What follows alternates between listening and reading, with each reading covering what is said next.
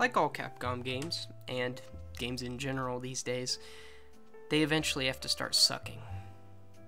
You guys know, I'm not a cynist.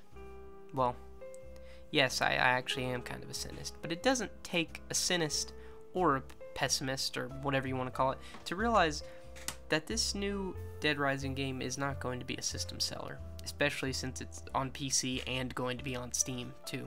It's real smart thinking, Microsoft. You're really going to move consoles like that. It's genius. I've been a fan of the series since the 360 came out. Dead Rising was a really nice exclusive that came out around the launch of the 360. It wasn't anything nice looking. I mean, keep in mind, the first Gears of War game came out just a few months after this, but no one gave a shit about the graphics because it was a fun game. It saw something gamers hadn't seen in a while, especially from Capcom. It was a time management game, but more so a time management zombie killing game. And that hadn't really been done before yet, not really in this style. The game was great because anyone could play it and have fun. See, the story is kind of a bitch to complete. There's some psychopaths that are a pain in the ass, plain and simple. Then there's overtime mode, which is an even bigger pain in the ass. You know, you could get kidnapped, try to save a survivor, and you know, they all have the collective IQ of a loaf of bread. Or you could die, and you'd have to restart from your last save. No checkpoints. All of which takes away from your total time, and if you run out of time, you gotta restart. In the end, the game treating you like shit pays off when you kick its ass back. You know, you unlock the Mega Buster, the laser sword, and after hours of grinding, you finally conquer the game. And that's just a great feeling. But for people who don't want to do that, you can just say fuck it and play, you know, for fun. No time limit, nothing like that. So it really appealed to everybody, you know. And that's why the first one's my favorite. And now, just like every other Capcom series, when Dead Rising sold well and scored well, Capcom was like, oh, whoa, guys, we made something good. Time to go multiplat. Dead Rising 2 is a very different story. You're seeing Dead Rising off the record because basically it's a better version of the game. Dead Rising 2 is definitely a lot easier. It has checkpoints, which isn't frowned upon. It just makes things a lot less tense. Also, the combo cards is definitely something I have to touch on. Now, as ridiculous as it gets, like when you combine a pipe and a firework and you get a minigun, yeah, as ridiculous as that gets, I get it. They thought, you know, they had to spice it up a little. It's okay. But when they did that, the ordinary factor of the game is out of the window. Dead Rising 1's a fun and novel idea because I can pick up a shelf and smash an old man with it, or run over zombies with a lawnmower. Cool little ideas, you know, you can make up on your own. With combination weapons, it kind of feels like the game's trying to make you think you're creative, and it doesn't really work. A lot of them are useless, and then the ones that aren't are just OP, like the fucking laser sword. You got a weapon that you had to grind days for in Dead Rising 1, made in 2 seconds with gems and a flashlight. Overall, Dead Rising 2 and its non-canon sidekick are not challenging in the slightest, but they're fun, especially in co-op. Getting challenges done and doing the cases with a friend can be a really good time, even if the game is easy.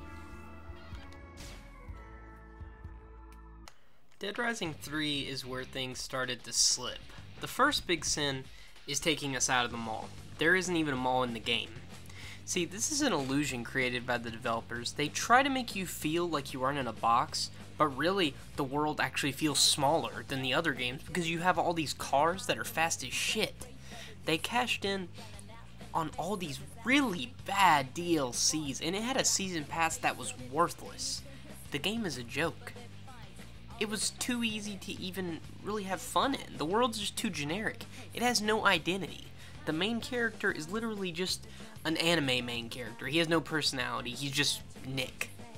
Also, no Frank West. A bunch of abandoned shops. You can't go inside. There's nothing really in them, which is part of the first and second game's identity, is all the little stores. Dead Rising 3 was plain and simply a mediocre disappointment next to Off the Record. Now, see, people thought Dead Rising 3 would be good. It had hype because Dead Rising 2 and Off the Record were so much fun. It wasn't good, so naturally the hype for Dead Rising 4 isn't really there. Now that the loudmouth developers shared a few things, it really isn't there. Most of the hardcore and even some casual fans hate it already. First, no TJ Rotolo. Sorry if I'm saying that wrong, TJ. He's the voice of Frank West, the man, the myth. Why in holy fuck would you take him away? Oh, they want a wiser Frank West, because Frank's a really wise guy, right? No, he's not. Frank West is awesome, yes, but no, he's not wise. Listen, some of you guys might not understand why Frank West is so cool. I'll lay it down for you. In Capcom's library of heroes, you got Mega Man, a robot from the future who's made to blast the shit out of other robots. You got Leon S. Kennedy, who has special training as a Secret Service agent. You even got Phoenix Wright, who might not be an action hero, but his detective work and deduction skills of a genius help him solve cases. Then, you have Frank West. He's underqualified, he's overweight, and somehow he manages to save the girl, beat the bad guy, and basically win against all odds. And I think that's pretty fucking awesome. But let me tell you, I do not see Frank West in this man. How would you feel if 343 said, hey, we're not really feeling the voice for Master Chief anymore. I think we should bring in Samuel. Marcus Phoenix, I just don't see John DiMaggio as him. I think we should get Zoidberg to voice him. No, that doesn't make any fucking sense. You're 5 games in. Why would you change the voice of the voice actor who's the face of the series? He's been in it for half a decade. And he's shown interest in doing it for the entire development period of the game. Point being, Frank isn't wise. His age wouldn't change that. Being a smug asshole that we love is part of his personality, and when you take that voice away and change his face, he's just a smug asshole. Now, as all of you know, even Dead Rising 3 had a time limit. Why? Because time management defines Dead Rising. It's not just a feature, it is part of the obscure genre that it's in. But oh no, Dead Rising 4 isn't about that. They can't even have a core part of the fucking series. They want you to have plenty of time to kill zombies. That's what they said. They said people care about killing zombies more than they do the main story, or even killing psychopaths. Now, I think we can all agree that's a fucking idiotic statement. That sounds like something someone who's never played it would say. Why in baby Moses would anyone go around killing zombies if it does nothing for you? In Dying Light, do you just go around killing common zombies? No. You're killing ferals, doing parkour, collecting drops, objectives. No one just kills zombies. I mean, in Dead Rising 1 there were unlocks, but that's the only reason anyone would just kill zombies. And it wasn't fun. It was grindy as hell. But there was a point to that. If you wanted Dead Rising 1 to be easy, you had to be willing to put in the time and effort to do that. When you remove a time limit, you cater to one audience. The audience that wants to be challenged is left in the credits, wondering where the fun part was. Here's a crazy fucking idea. How about, just like the other games, you fail the main story if you don't want a time limit? Well, yeah, then you can play for as long as you want. There, you don't have to leave out a core part of your audience. Oh wait, you're not gonna do that. You're not gonna fix it. I know they won't. They're too close to going gold with the game. They're not gonna fix any of this shit. Why? Why all of this? Now, you could take pictures in Off the Record with zombies. Okay, that's not a big deal. They had that in Off the Record. Why are they pushing the selfie so fucking hard? It's almost in everything I see about the game. And it just makes me not want to buy it that much harder. And the exosuit. It makes my heart hurt. It's a joke. It actually has to be some sort of joke. They cannot be serious. Why does there have to be mechs in all of my games? Get it out. God. Please, God, get it out. It's like they're like, oh, you thought the no time limit thing was bad? Well, we got a deal for you. And the season pass. I don't understand what happened, Dead Rising, Off the Record. It was a good game, man. I don't know what happened. Honestly, what the fuck? How do you screw this shit up? You screwed the pooch, Capcom Vancouver. Microsoft, I know you had something to do with this, Microsoft.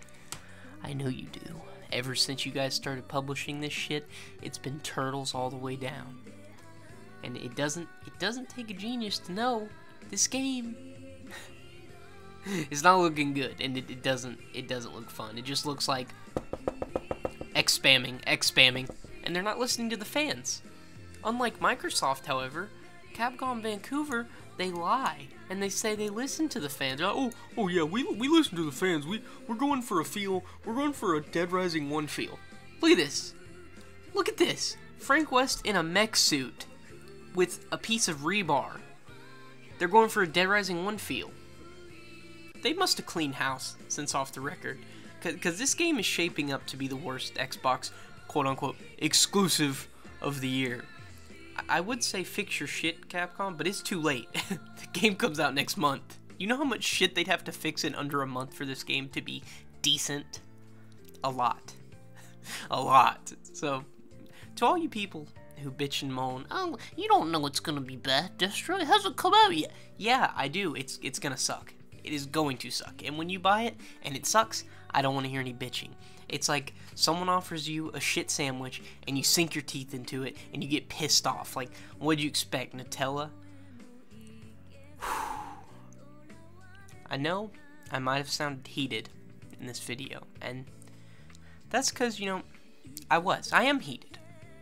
I grew up with Dead Rising, and it's been 10 years, and to see it just spiraling straight down into the shitter with some of my favorite series really breaks my heart, but what's done is done, I guess. I'll pick it up when it's $10 with all the DLC on G2A. See you guys later.